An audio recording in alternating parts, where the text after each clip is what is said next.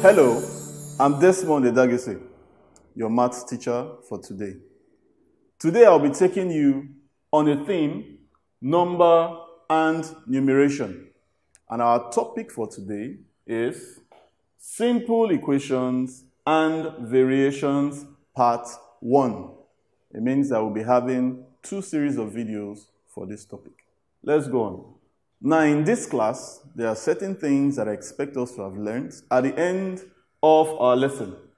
We'll have a brief introduction to what equations are. Just a reminder, I know we already know what equations are. We'll also look at the change of subject of formula. In most equations, you may have 2 or more variables. Okay? When you have such and you have a need to put particular emphasis on a variable, we carry out what we know as the change of subject of formula. Next, we'll look at direct variation, and we'll also go ahead to look at inverse variation. It promises to be an exciting class. Are you ready? Let's go on. Now, equations. If I were to ask you, what do you understand by the word equation? Okay, let's remind ourselves. A mathematical equation is an expression, that is a mathematical expression, containing at least one variable. That is your unknown value represented by a letter, most times in maths. Okay? And an equal to sign or symbol with a mathematical expression on either side of your equal to sign. All of that gives us what we know as an equation. So an equation is made up of at least one or more variable, and you also have an equal to sign with 2 mathematical expressions on either side of your equal to sign. Now the equal to sign simply tells us something. It tells us that the value on both sides are exactly equal. Okay?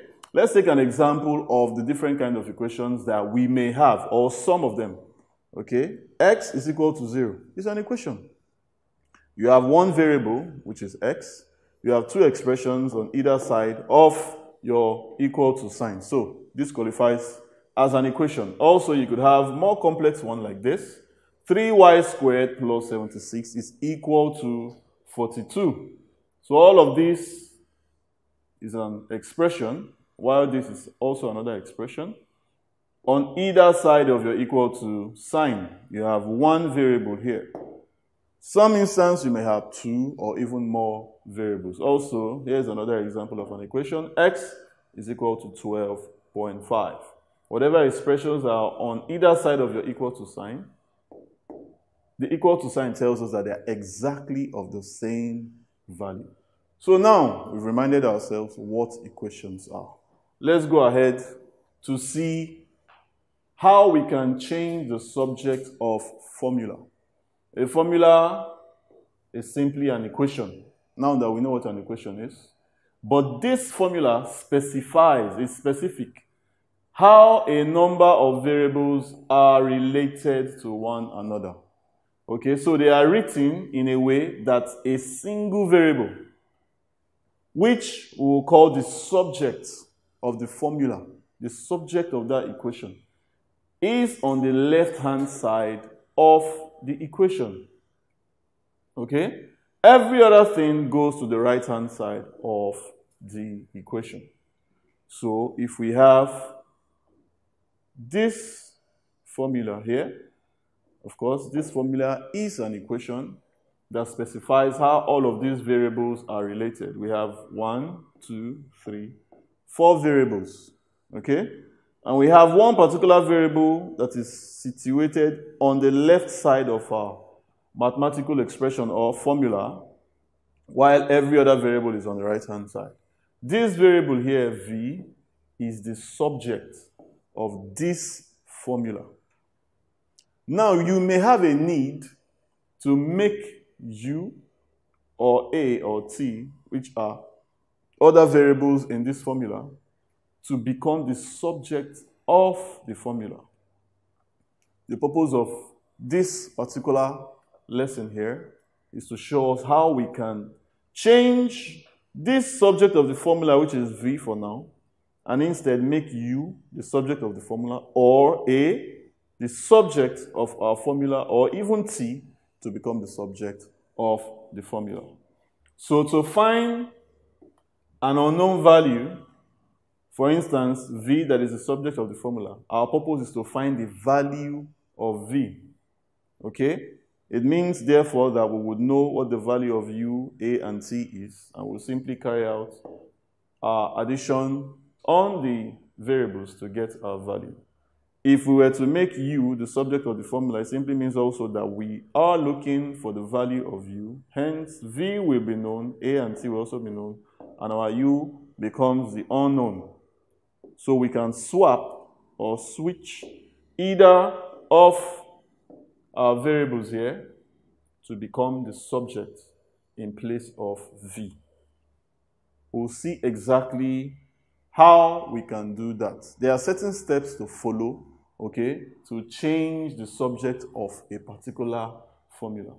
Step 1, take note of the variable, that we intend to make the subject of the formula. Take, for instance, the formula we just saw, V is equals to U plus AT. Now, if we were to make U the subject of this formula, of course, V right now is the subject of our formula. If we were to make U the subject of the formula, following our step, first, we said begin with the variable to begin the new subject. So we highlight our variable there. Take good note of that. Next, we say apply inverse operations as for solving equations in the opposite order to the order convention. Apply inverse operations. Take note of this term, inverse operations. Okay, you come across it a lot in our topic, changing of subject of formula. Now, the operation in this formula is what? Plus. But in relation to the specific variable we're interested in, we have all of this operation, plus AT. So the subject we seek is U, and every other thing is plus AT. We seek to find the inverse of this operation. Okay? And we apply that to the formula. So the inverse operation simply refers to the opposite operation, in the formula. In this case, we have a plus AT. So the inverse would be a minus AT. Take note that we will carry out this operation on either sides of our expression, that is on either side of the equal to sign. So we have V minus AT is equal to U plus AT, and then our inverse operation minus AT. The purpose, okay, is to isolate our variable in question, okay? This is the variable we're interested in making our subject. So we want to isolate it. In order to do that, okay, we carry out an inverse operation of all that is, to the right or by the side of our variable. So plus AT minus AT, of course, that cancels out. And we'll have U alone. So we have U is equals to V minus AT. So we've managed, okay, to isolate U, thereby making it the subject of our formula. V is U plus AT has been converted, and U has become the subject of the formula in place of V. Take note that U was on the right side, but in mathematical convention, it is swapped. Ensure that the subject is always on the left side of your equation. The subject is always on the left side of your equation. Let's take some quick examples on how to solve questions on the change of subject of formula. Okay? If you were asked to make X the subject of the formula, A is equal to B, all in brackets, 1 minus X. Following the steps, that we highlighted earlier, all right? What do?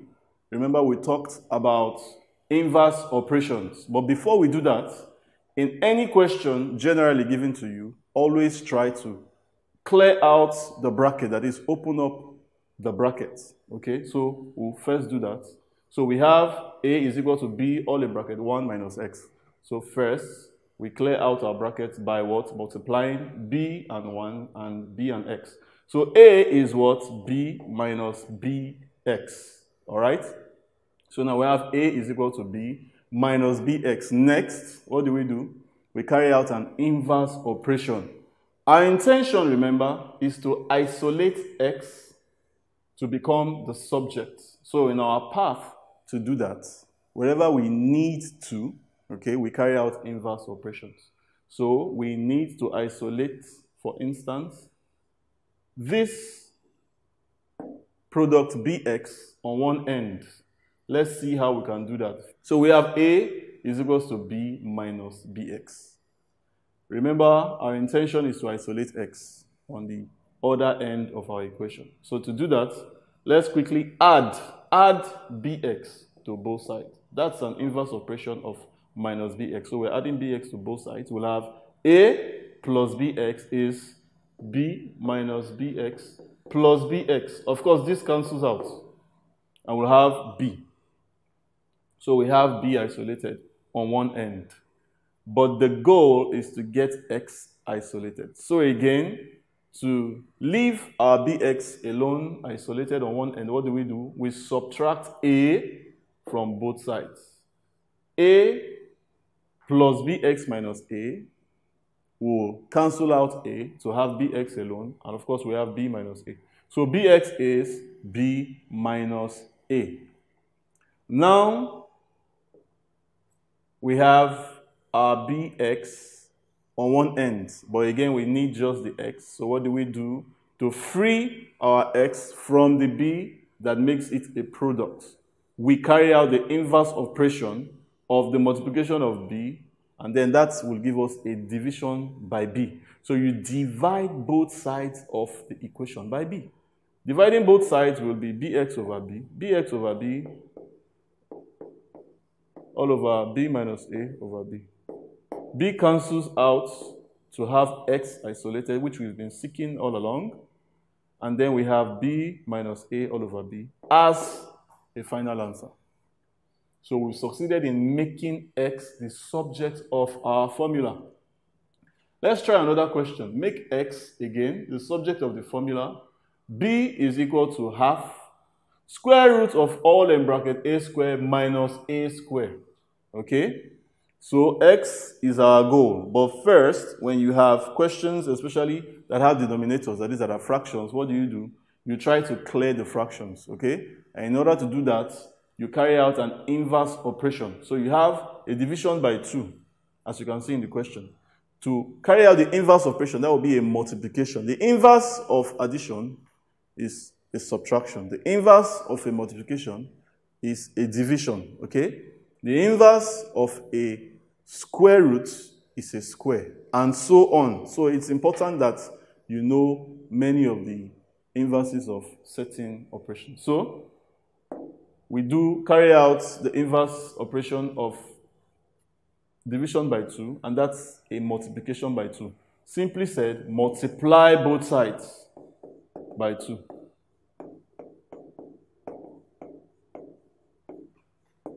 Okay? When we do that, we'll have B times 2 is what? 2 times half. Square root of all in bracket A squared minus X squared. Okay? So 2 cancels out. So we succeeded in taking off our fraction. So we can have equations that are on a line. This gives us 2B. And of course, square roots all in bracket A squared minus X squared. Fine, all right? Next step is to also find a way to remove our square roots. Remember, we just mentioned that the inverse operation of a square root is a square, and vice versa. So we could square both sides of the equation, and if we do that, we'll find that we'll also remove our square root here. So square both sides of the equation, that is, raise both sides to the power of 2. So you have 2b all in brackets squared, and all of these square roots all raised to the power of 2. Now raise the power 2, the exponent 2, and the square roots cancels out. They are opposite operations, so they cancel out. And what we have here is a squared minus x squared. And in this left-hand side, we have 4b squared. 4b squared is a squared minus x squared. Okay, so we're getting closer. What next to do?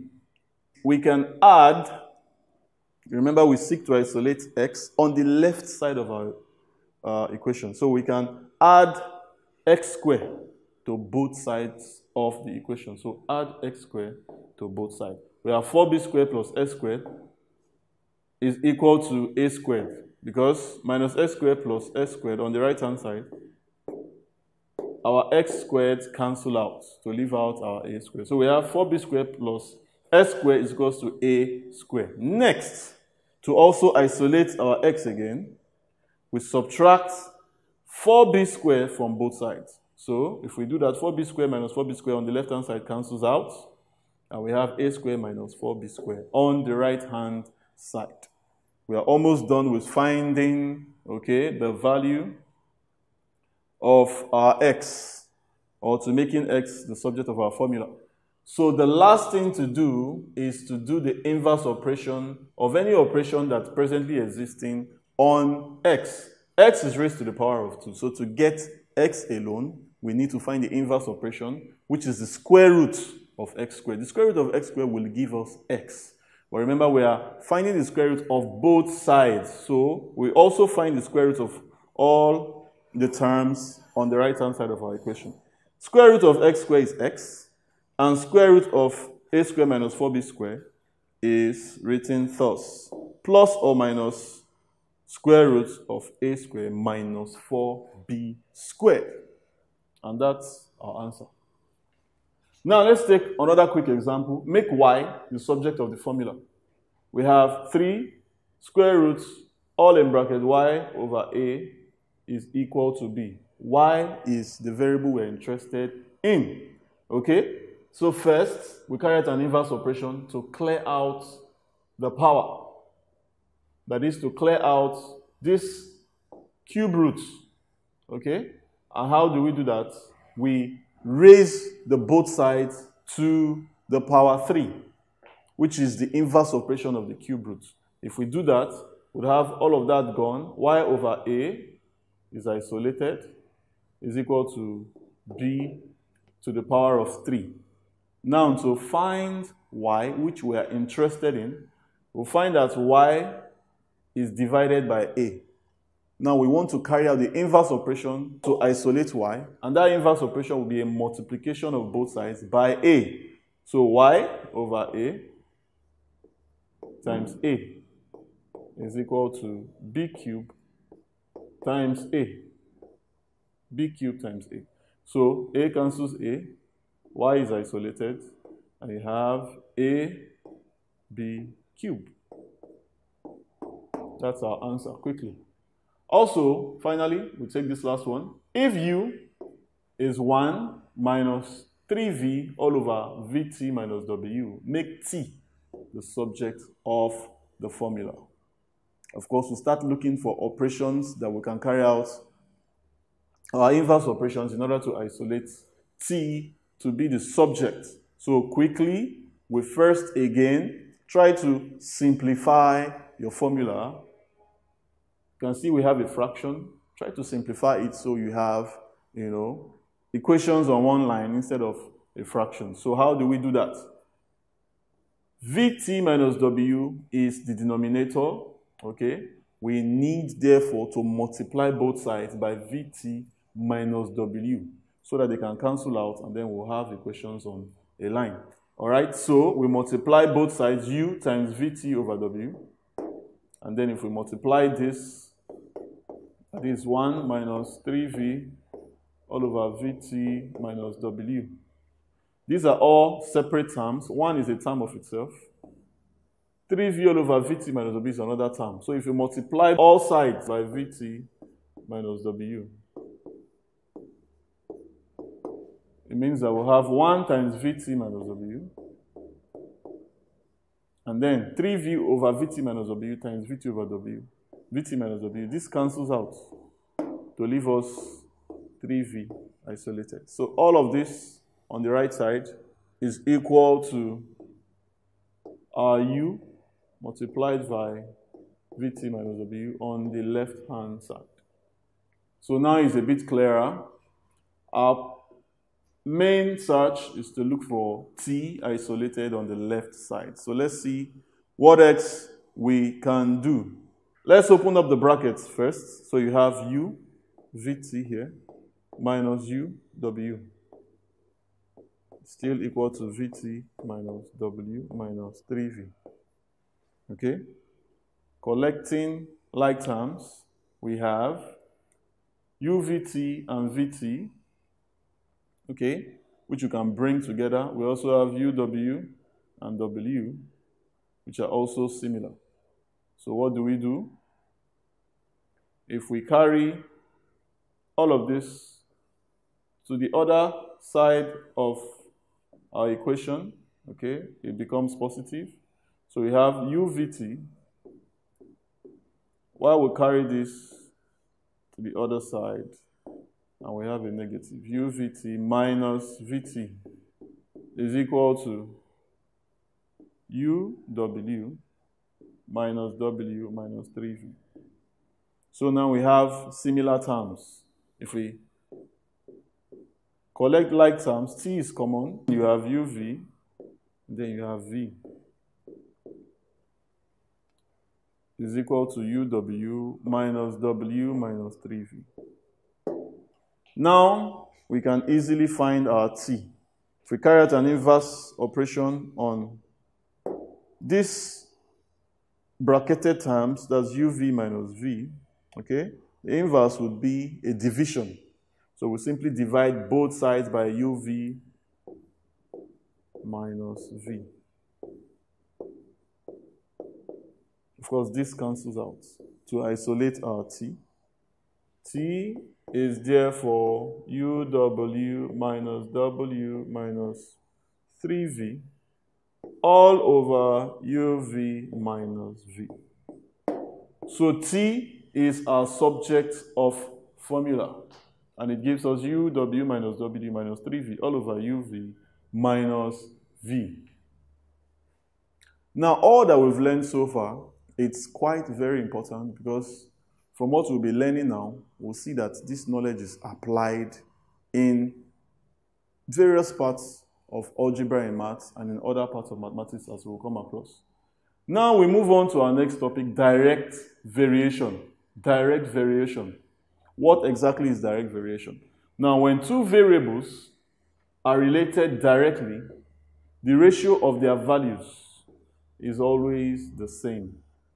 That is, that one value goes up, the other value also goes up, along with it in the same ratio and proportion.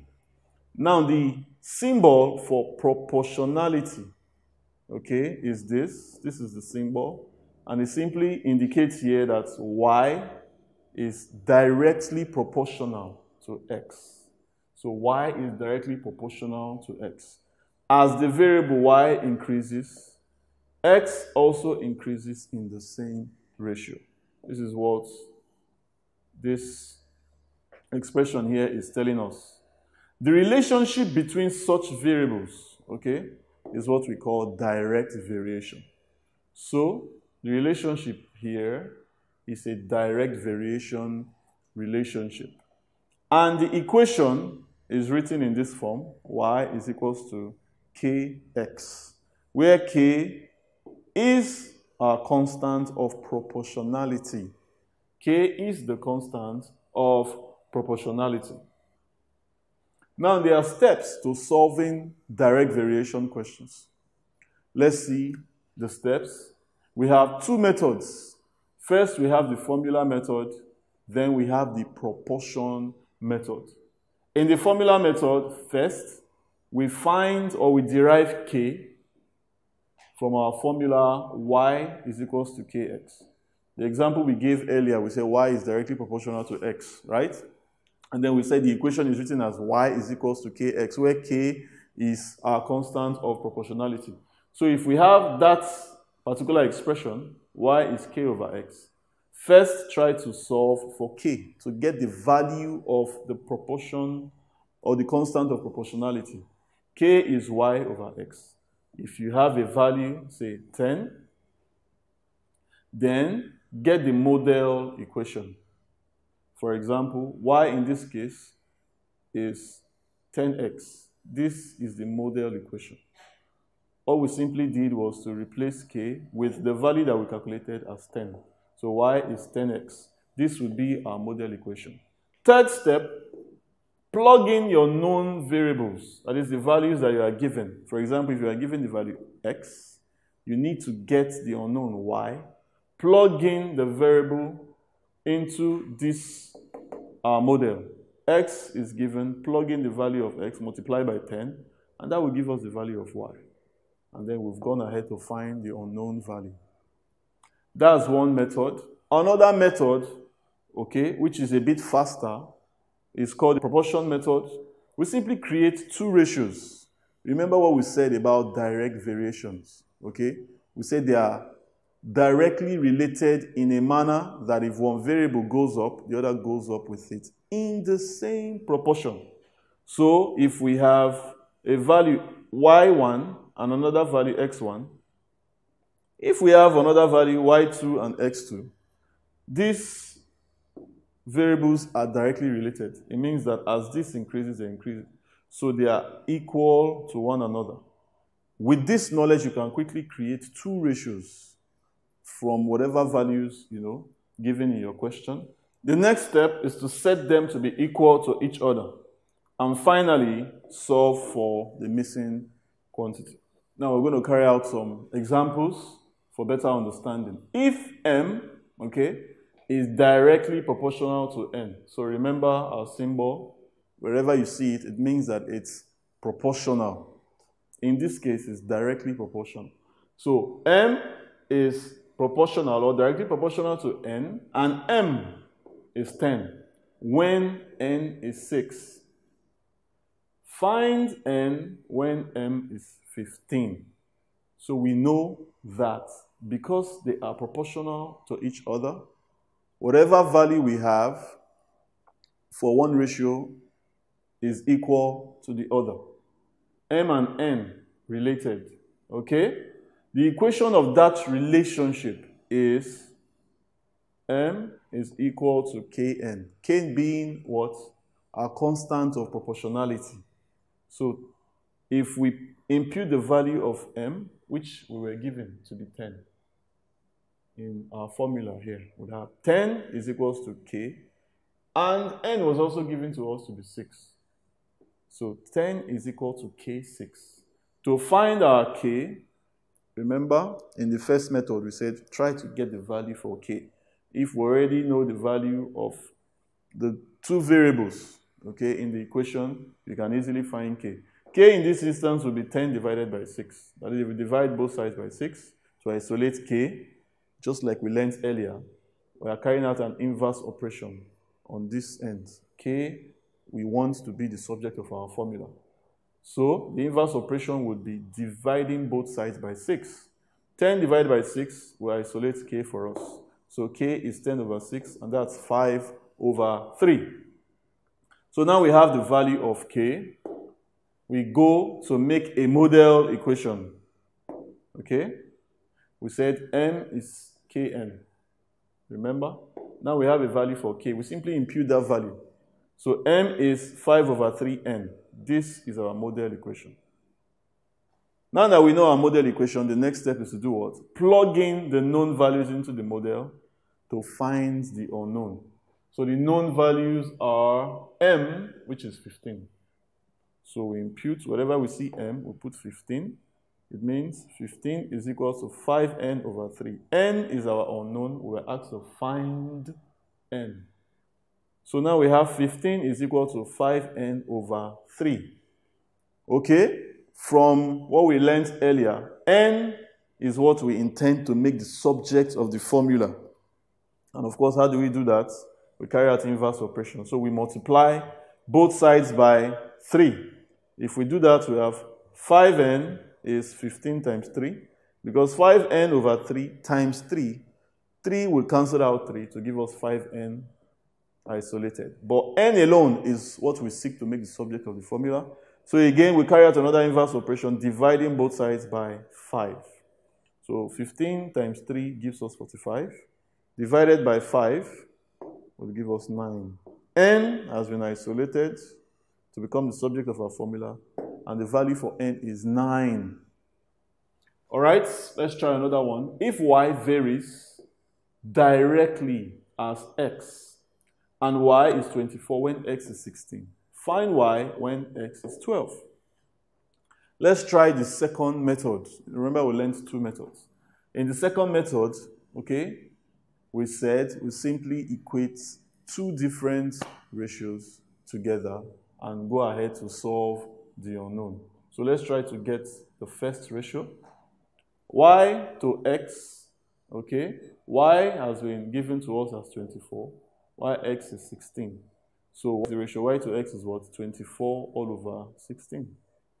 But we have another ratio, okay, which is what? Another y and x value.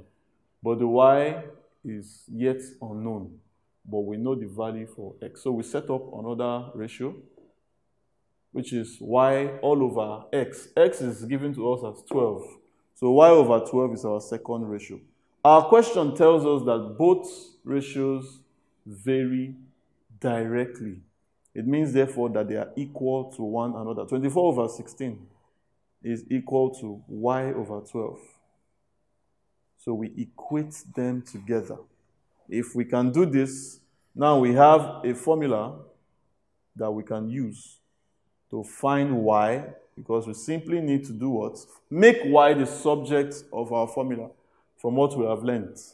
We have y over 12 on one end, and our purpose is to isolate y. What do? We carry out inverse operation and multiply both sides by 12.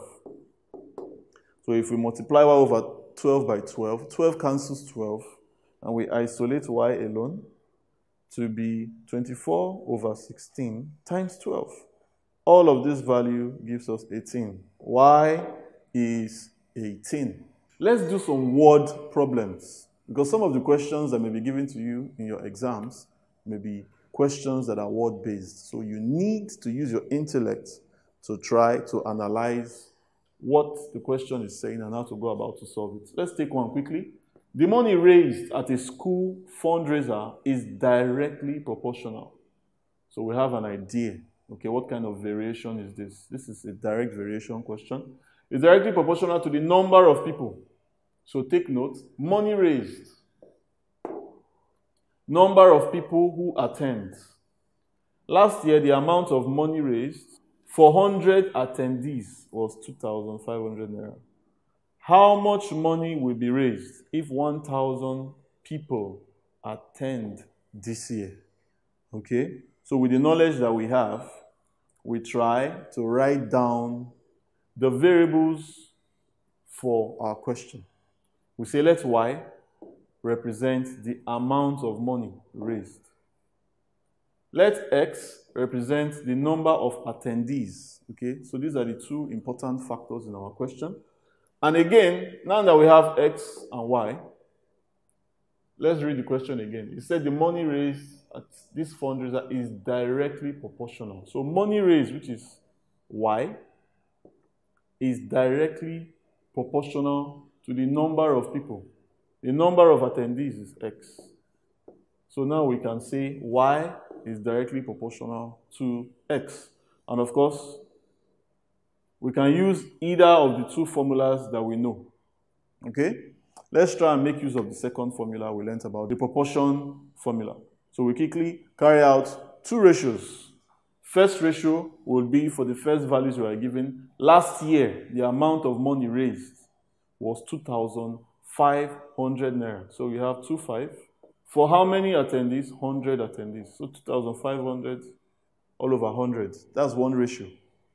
Our question tells us that it should be equal to the next ratio, which we're going to look at. How much money will be raised if 1,000 people attend this year? So we have the number of people, x, that will be x2, to be 1,000. But what we don't know is the amount of money that will be raised, y, this year. So we have two ratios, one for last year and one for this year. Last year has already taken place, and we have facts. 2,500 naira for 100 attendees. So 2,500 over 100 is one ratio. This year, we do not know how much will be raised for 1,000 people. But we do know that the relationship is directly proportional.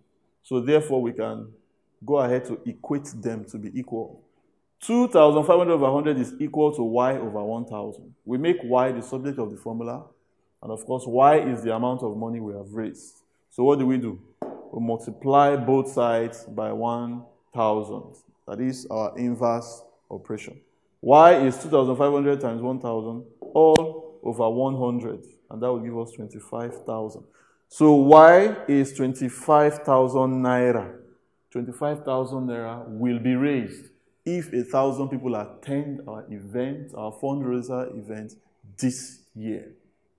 So we see that direct variation, okay, is something that we come across every day. And with this knowledge, you can easily solve problems relating to it. Let's take another question. Bisola bought an energy-efficient washing machine for her new apartment.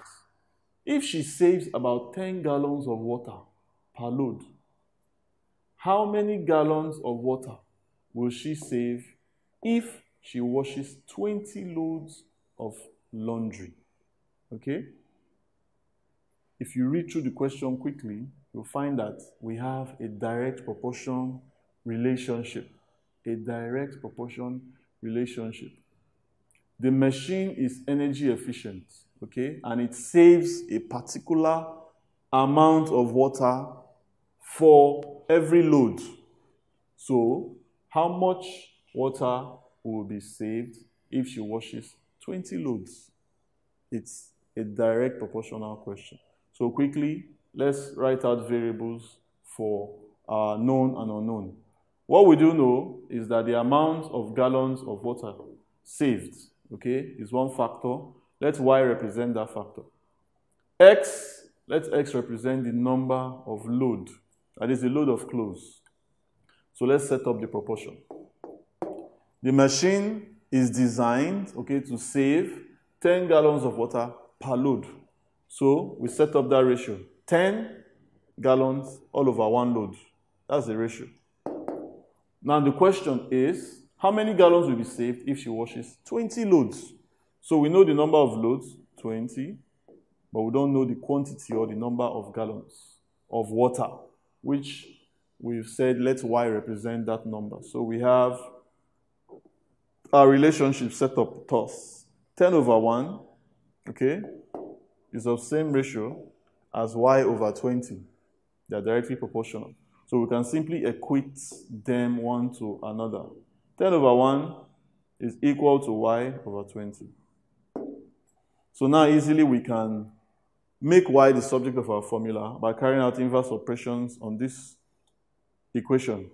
What do? We multiply both sides by 20. Y over 20 times 20, of course. 20 cancels out 20 to give us y isolated, while 10 over 1 times 20 is 200. So y is 200. That is, y is 200 gallons of water saved. Another type of variation that we have is called the inverse variation. The inverse variation. What is the inverse variation? The inverse, or the indirect variation, refers to a relationship between two variables that go in the opposite direction. Okay, so as one goes up, the other goes down. Can you quickly think of one kind of relationship like that? Okay, the speed, okay, the velocity, the speed of your car. The more speed that you have, the less time it takes to get to your destination. Okay? So if you drive at a higher speed, 100 kilometers per hour, it may take you 2 minutes. But if you drive at a lower speed, it may take you more time. So if you drive at 5 kilometers per hour, it will take you 1 hour to get to your destination. That kind of relationship is called an inverse or indirect variation. All right? I'm sure you can think of other examples. Now, our symbol is also used here, proportional. But in this case, since it's indirect or inverse, you have 1 all over whatever value. So y is inversely proportional to x. And this is how we write that expression. Y is inversely proportional to x. So once you see 1 over x, you know that it's an inverse operation, or 1 all over whatever value is an inverse operation. Y is inversely proportional to x. Okay, the equation is y is equal to k all over x. K again is a constant of proportionality. Let's take a look at the steps to solving questions on inverse variation. Again, just like our direct variation, we have 2 methods. First method is the formula method. In the formula method, we quickly try to derive a value for k. Okay? Of course, we know the equation of our question to be y is equal to k over x. So if values are known for y and x, you can simply find the values for k. K will be y times x. So once you have that value, okay, we create a model equation. From our original given equation, y is k over x. We impute the value for k. And we have y is, for instance, if k was calculated to be 10, our model value will be y is equal to 10 over x.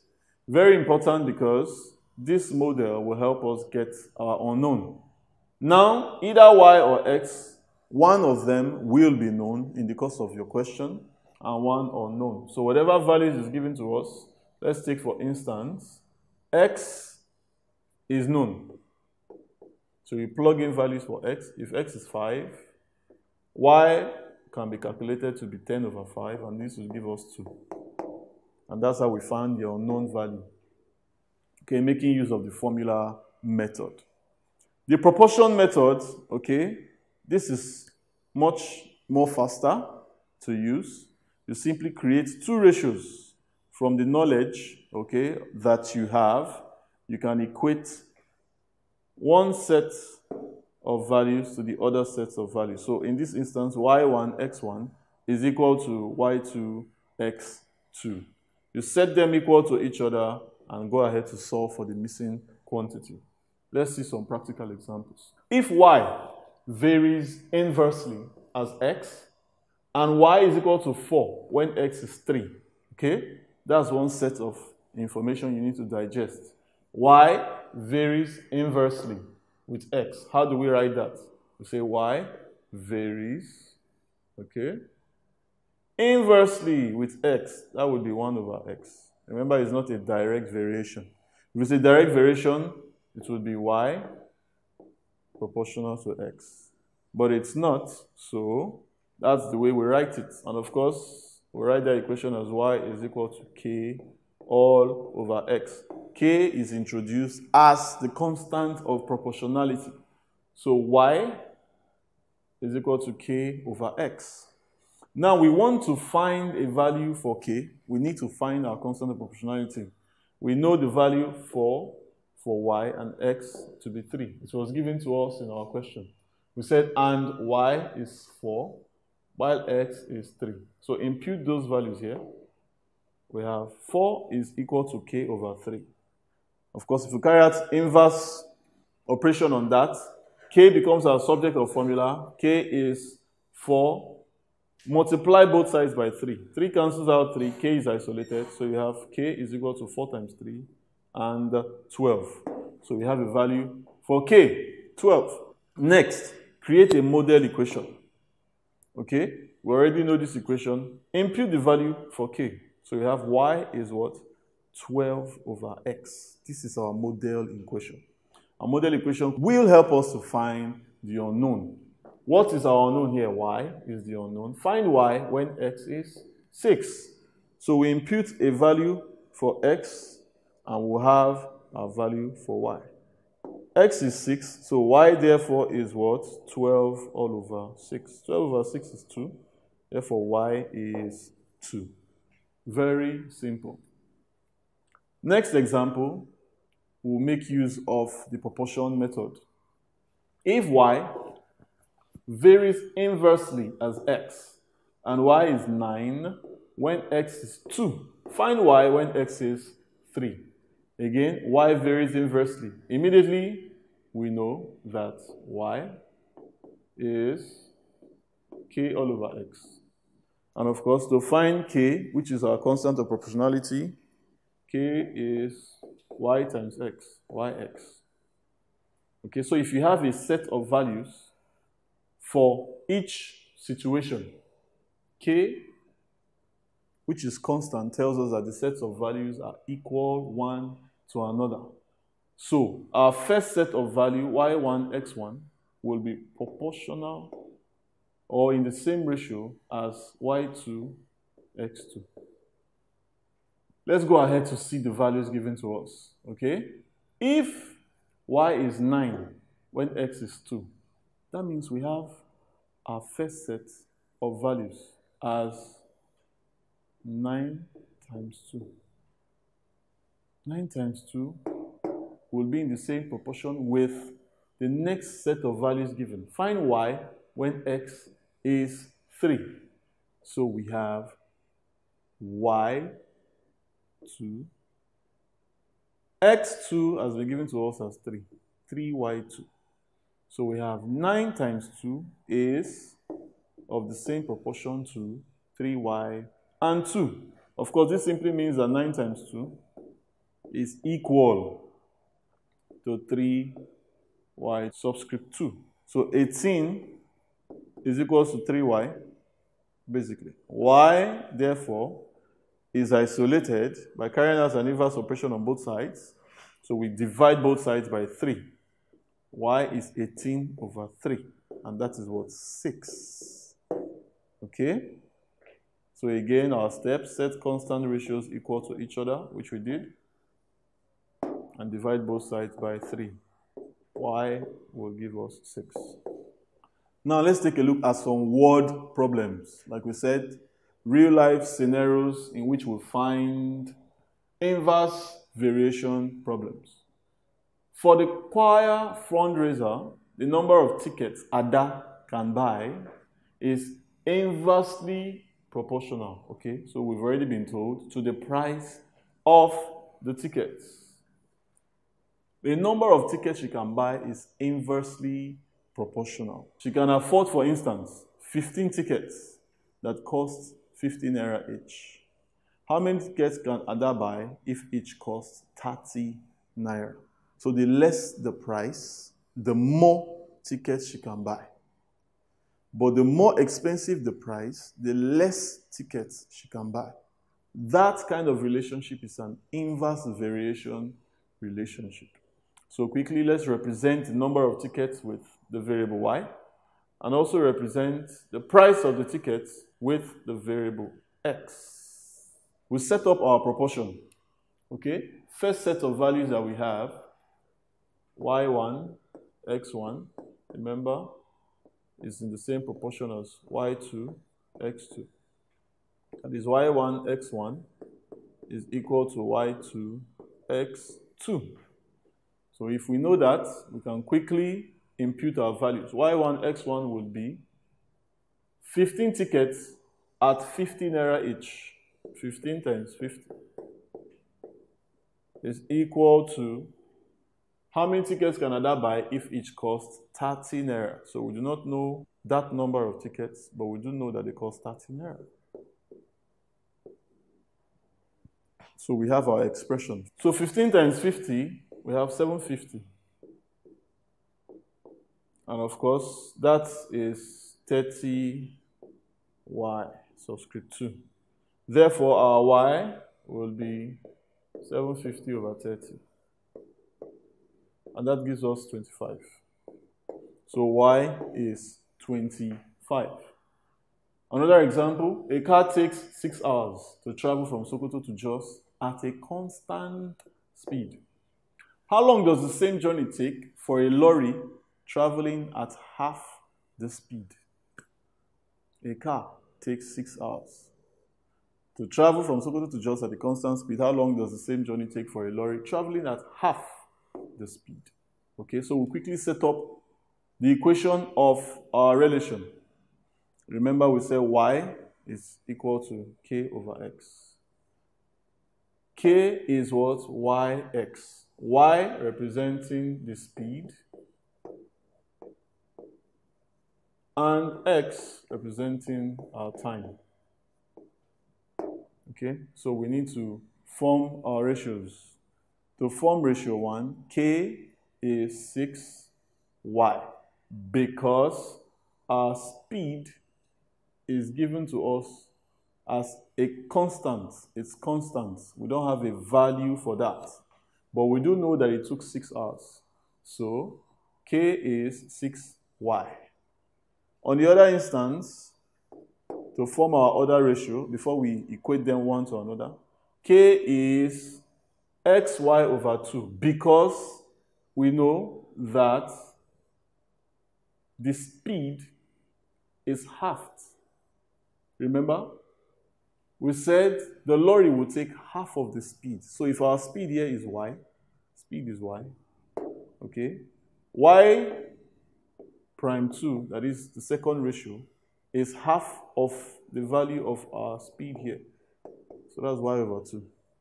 Therefore, our x, the time, which is the unknown there, is x until we get our value.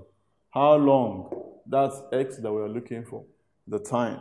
All right, so we have the second relationship written as k is xy over 2.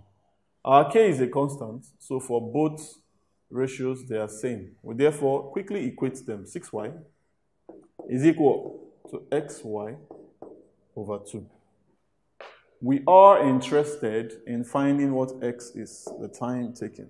So quickly, we carry out our inverse operations in order to isolate x.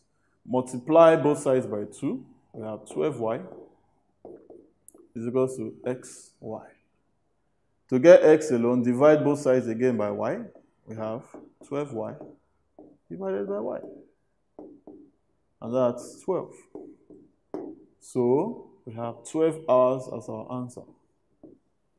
If it took 6 hours to travel from Sokoto to Jos with the car, it would take 12 hours to journey or to go on that journey with a lorry. So our lorry is far slower than the car. Now we've come to the end of our class. I want to see if we can remember some of the things that we learned about. So let's do a quick recap. We learned what an equation is. Of course, I know that you know what an equation is. So we briefly try to revise in our minds what equations are. We also learned what formulas are. We said formulas are equations that specify how a number of variables are related one to another. We said within a formula, whatever variable that is isolated on the left side of our formula is called the subject of that formula. And we said that other variables, okay, that we may be interested in placing emphasis on to become the subject, okay, can be done following some certain steps. So we carry out some of those steps, and we carry out calculations on how to change the subject of a formula. I'm sure you remember all of that. Next, we went ahead to learn about direct variations, okay? We said direct variations, okay, it's a relationship that takes place between two variables that have the same ratio and are related directly one to another. We learned about the symbol of proportionality. And we said, for instance, y in this case is proportional to x. We said the equation is written as y is equal to kx, where k is the constant of proportionality. And finally, we learned about inverse variation. We said it refers to a relationship between two variables that go in opposite directions. As one increases, the other reduces. That is an inverse variation relationship. And we said the equation is of the form y is equal to k all over x. K all over x, where k, we said, is a constant of proportionality. That was awesome.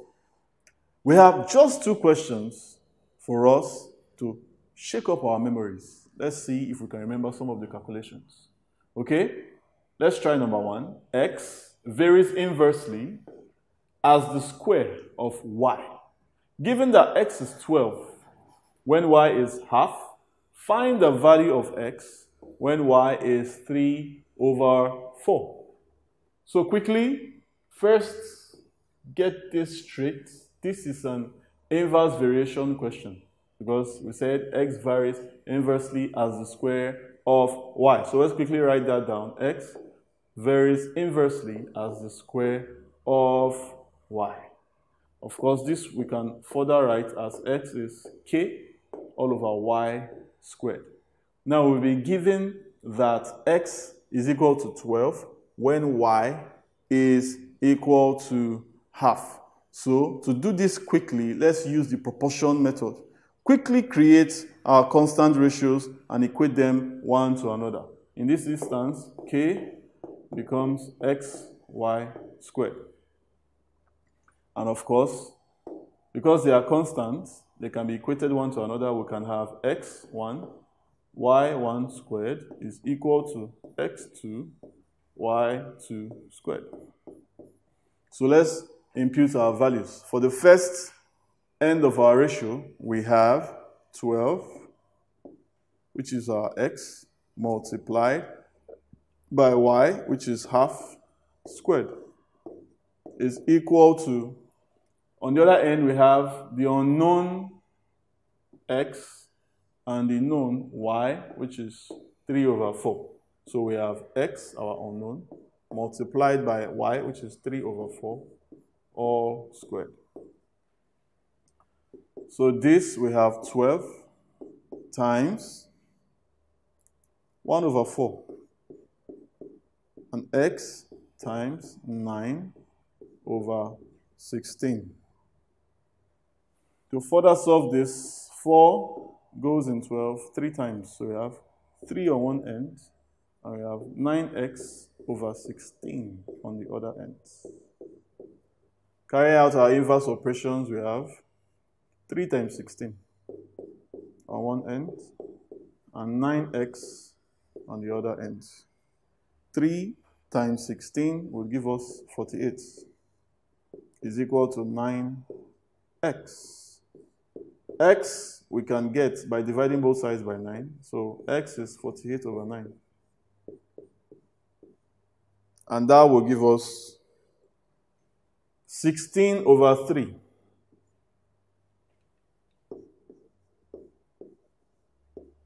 That is 3 goes in 9 3 times. 3 goes in 48 16 times. So we have 16 over 3. And of course, we can write that in the proper manner to be 5 whole number 1 over 3.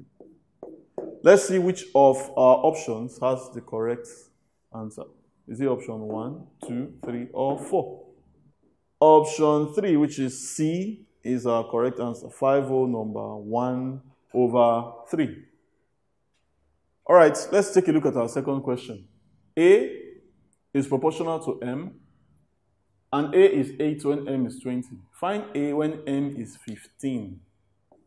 That's one question.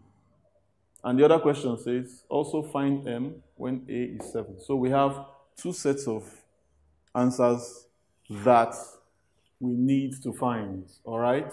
So quickly, A is directly proportional to M. Of course, this tells us that A is Km. And of course, our constant of proportionality would be A over M. It means that we can set up 2 sets of ratios.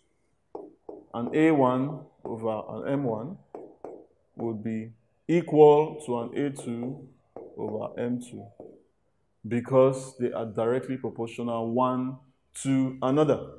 So let's impute our values. Our A1 as 8, M1 20. Our A2 is yet unknown, soon to be found. And our M2 is 15. Okay, so to get our A2, we simply multiply both sides by 15. So we have 8 times 15 all over 20. This is 5. That will give us value for A2. 8 times 15 will give us 120. And of course, all over 20. A2 is therefore 2 here will give us 6. So A2 is 6. Next, let's find M when A is 7. Again, let's write proportions for either side. Now we know our first set of values to be A1 is 8, M1 is 20, and now we need to find M when A is 7. So our A2 here is given to us as 7, and our M2 is the unknown. Okay? So how do we find our unknown? From what we've learned in change of subject or formula, what do we do? So first, we multiply all sides by M2. We have 8 M2 all over 20 is 7. Okay? We don't want fractions. To clear out the fractions, again, we multiply both sides by 20. We have 8 M2 is 7 times 20, which is 140. So 8 M2 is 140. M2, therefore, is 140 divided by 8. And that will give us 35 all over 2. If you divide both sides by 2, you have 4 here, you have 70 here, you have 2 here, you have 35. So we have 35 over 2 as our answer. To write it in its proper form, that would be 17 whole number 1 over 2. Let's see which of our options has the correct answer for both sides of the question. Okay, is it A, B, C, or D? The correct option is option D. A, we derived to be 6, and M was calculated to be 17 and half. And so with that, class, we've come to the end of our lesson for today. Our part 2 is something to look forward to. In that class, we'll learn about the other types of variation. We still have 3 other types of variation. It promises to be an exciting class, and I look forward to seeing you there. Bye-bye for now. If you enjoyed this video, hit the like button, drop a comment, and subscribe to our channel. You can also turn on notifications to stay updated on new videos on this channel. This Brain Friend video was brought to you by Synforest. For more of these amazing e-learning videos, get your copy of Brain Friend. With more than 1,000 e-learning videos, over 74,000 test items in more than 40 subjects, a career counseling guide, and many other amazing features, BrainFriend remains your foremost e-learning and exam preparatory software. BrainFriend. Learn better, make excellent grades.